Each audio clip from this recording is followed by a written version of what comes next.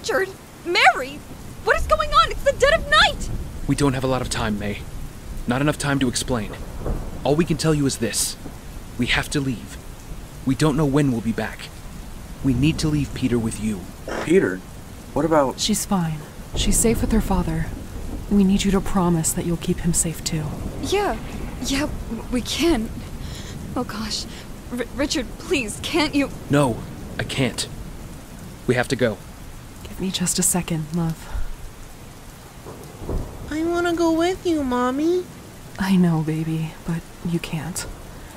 Now, you be a good boy, okay, Peter? Let Aunt May and Uncle Ben take good care of you. We'll come see you again when we can. Please do. The boy needs his parents. Mary, come on. We have to leave. I'm coming, Richard. Please, keep him safe. Goodbye, Peter.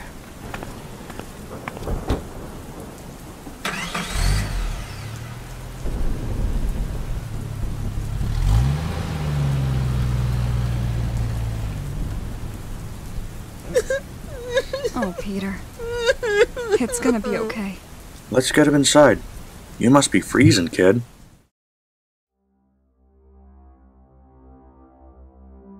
In recent news, Oscorp scientist Richard Parker and his wife Mary have died in a car crash late last night.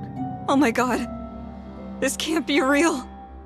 There's no way that was a coincidence. Something happened to... Aunt May? Uncle Ben?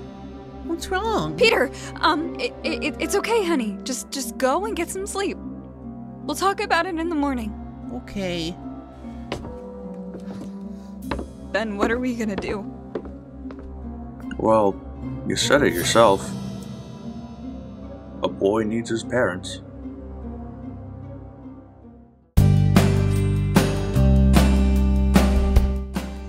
Genius log. Day 1. Is that the right way to start a log? Anyways, today is my first day of sophomore year. I figured I would keep a log of all the things that go along this semester. Not like anything is going to be different. I just figured this would be a fun way to pass the time. I bet Mr. Fantastic does it, and he's one of the smartest superheroes of all time. Yeah! Jeez, May. Could have warned me first. Sorry, Peter. These drivers aren't paying attention. So many parents here who think they know how to drive. I think those are students, actually. Oh, whatever. I think I can let you out here. That's alright, sweetheart? Yeah, sure. Fine by me. Alright, have a good first day of school, honey. I love you. Love you too, Aunt May. Extensions of Genius Log, Day 1. High school, the battleground of life. Midtown isn't bad for what it's got. Sadly, what it's got is jocks that I'm too smart for, girls I'm too nerdy for, and geeks that somehow I'm too geeky for. Whatever. I don't need friends anyway. They just get in the way of what's really important. Who needs some pal to talk your ear off when you could be introducing the world to the next amazing fuel source, or a new advancement in chemical engineering? Whoa. I mean, having a girl like Liz Allen wouldn't be a complaint. Like Mr. Fantastic. Yeah, Sue Storm. Imagine, a girl like her, a guy like me, a life like... Flash! I was in the middle of doing my makeup. Come on, Lizzie. We all know you don't need that. No, Flash is gonna start picking on her. I can't just sit there and let that happen. Whatever, Flash. I'm busy. Come on, I know you want to see me. But tomorrow night, at 8? Leave her alone! What did you say? I said, leave her alone. Look at her face. I know she doesn't want to go out with you, Flash. In fact, I bet she'd like to go out with someone smart and caring. Like me. Who are you again? What? Liz, that right there is Puny Parker, Midtown High's star nerd. And Parker, it seems you haven't met Liz Allen. His girlfriend. Girlfriend? His? Oh, wait, Flash, please, hear me out. Hear you out on what, Puny Parker? On how you tried to ask out my girl in front of me. No, I didn't even know you two were dating, honest. I wouldn't have asked if I knew. Look at this, everyone. Peter thinks he has balls. Let's see if he does. Flash? What are you... Come on, Puny Parker. Square up. Let's fight. Fight? I don't want to fight you. Bullcrap. Come on, fight me. There we go. Give this lovely crowd a fight to remember. I don't want to fight. Too bad. What a wimp. He didn't even hit you. Look at that. Parker ain't got balls after all. Barely worth the time to find out.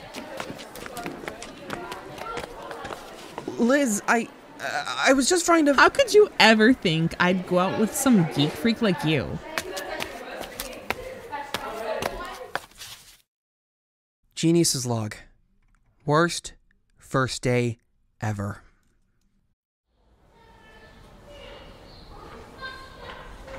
Ben, you alright under there? Yeah, I'm fine. Just a few more. This stupid mother. Hey! Watch your language. Peter's gonna be home soon, and I don't want that language in my house anyways. Oh, please.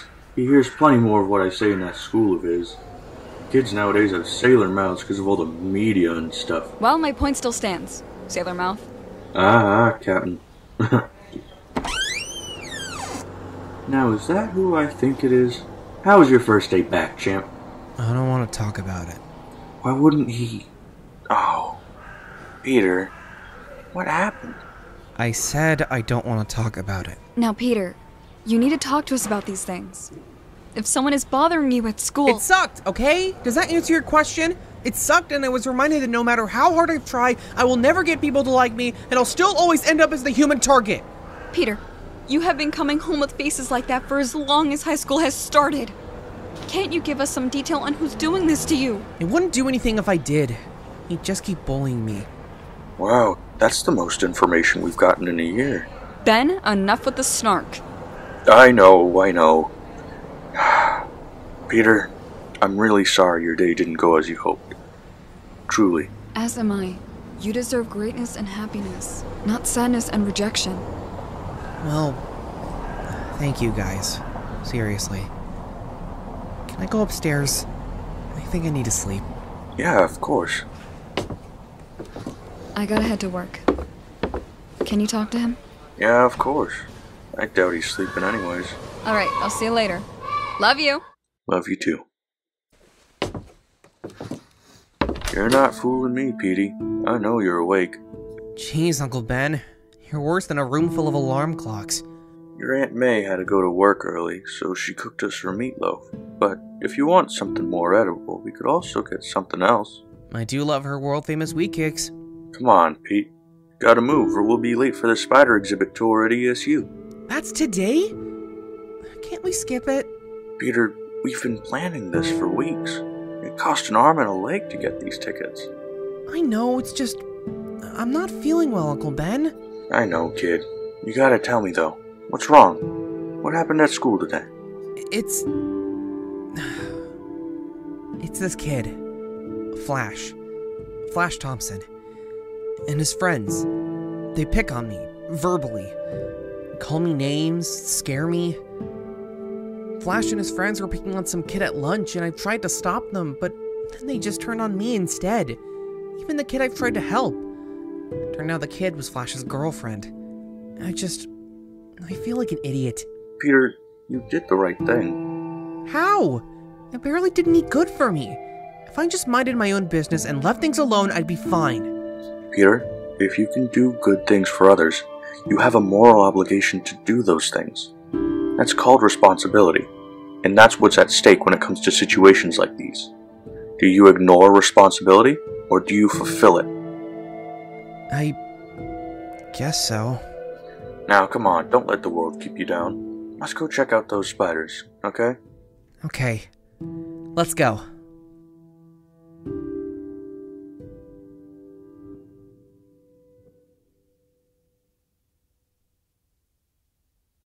Are you sure I like this, Ben?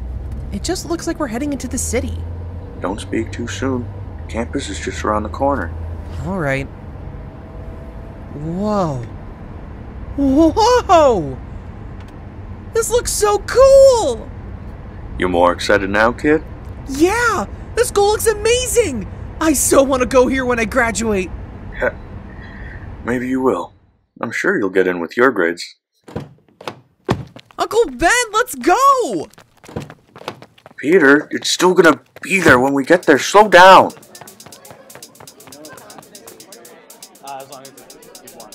Wow! I can't believe it. This looks amazing. I don't even know which one I want to do first. Neither do I. They all look so weird.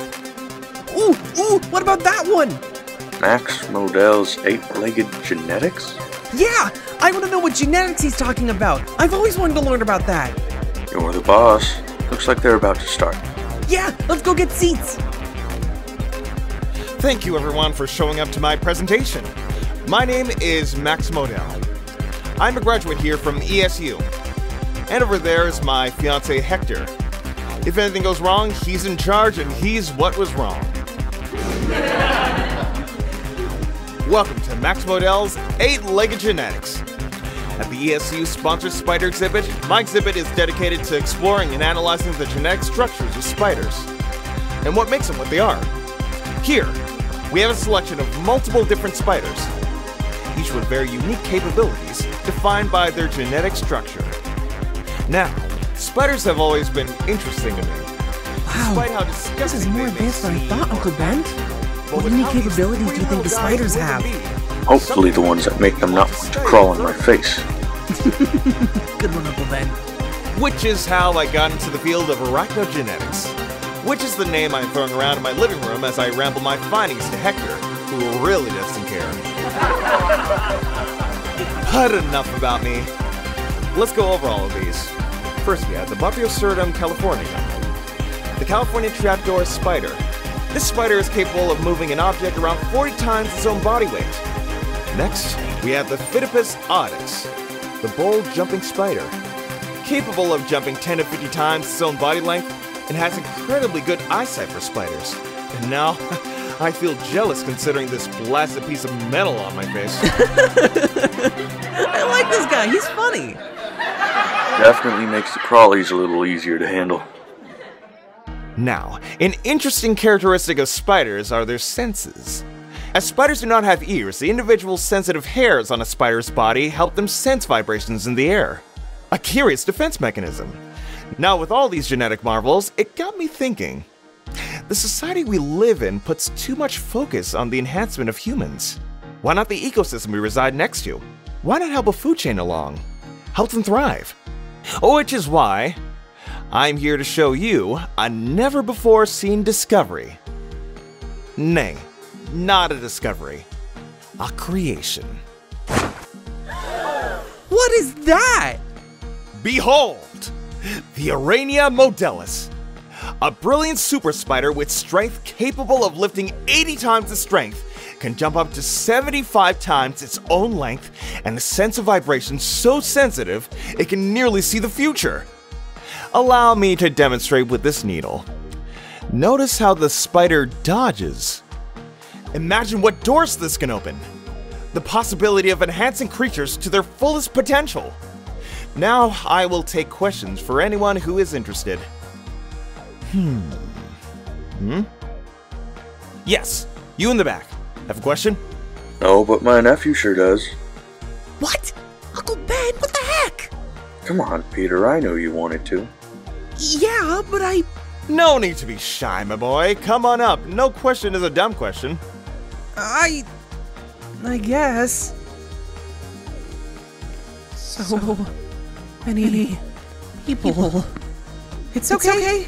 You can do it.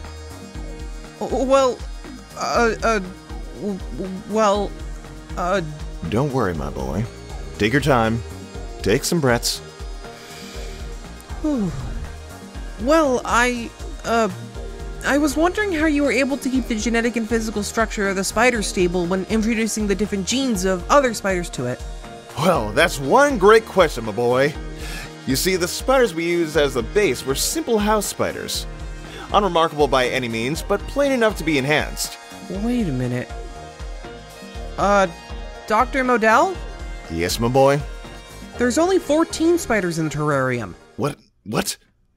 Hector, do you know anything about this? I probably took it back to my lab for study and forgot it there. Not a big deal. No need to worry, everyone. I'm sure the spider is safe. Ow! What the? Oh.